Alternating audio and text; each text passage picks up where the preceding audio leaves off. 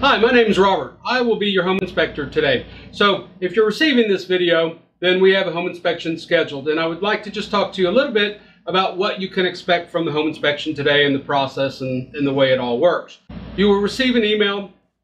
In that email there is a contract which is required by our insurance company, and you can digitally sign that online by just clicking on the link and typing in your name.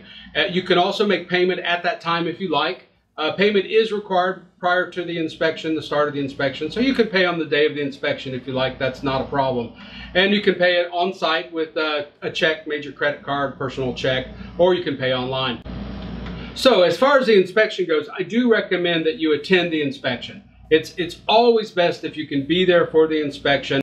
Walk through the property with me. I can walk you around and show you the defects. I can show you the concerns. I can even show you how to fix things. That way you can see the condition of the house in person, and we can walk around and look at all the little things and all the big things. And I really recommend that we concentrate on the big things, but I'm going to let you know, we're going to write it all down. We're going to write down all the small things and all the big things. We're going to put it all in the inspection report, document it with pictures and video if applicable, and I'll send you that inspection report that's typically 90% of the time the same day, sometimes the next morning. The inspection is going to take a few hours at least, depending on the size of the property. It could take 2 hours, it could take 5 hours, depending on the complexity of the property, the condition, the age, and definitely the size. And if there's any additional things such as pool, spa, well and septic, if we're doing a thermal scan of the property, and if we're doing a wood destroying insect or termite inspection, all of which I'm qualified to do. I definitely recommend you attending the inspection if you can. If you can't, I understand. Everybody has to work, right? You have to work, got to work to make a living, to pay for the house that you're buying.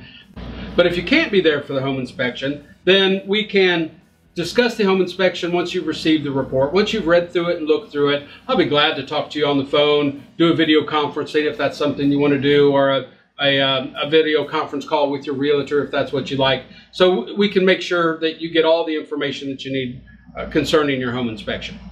So lastly, I want to thank you for scheduling the inspection with me, and I'm looking forward to conducting your inspection. I actually enjoy conducting inspections. It's something I love to do. It's a passion of mine. I've been doing it again for 25 years.